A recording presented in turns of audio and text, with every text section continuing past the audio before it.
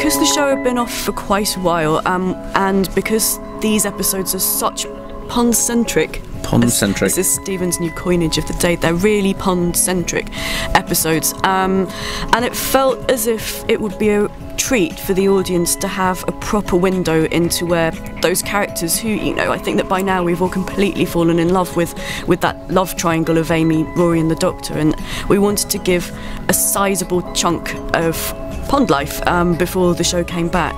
We got Chris Chibnall to write it, who had just written some gorgeous stuff for Rory and Amy and Rory's dad as well in the episodes, and we just need to be perfect to bring that to life. And I think it's something which just teases and tees up the 5 episodes really nicely, because of course these are 5 really emotional stories for them.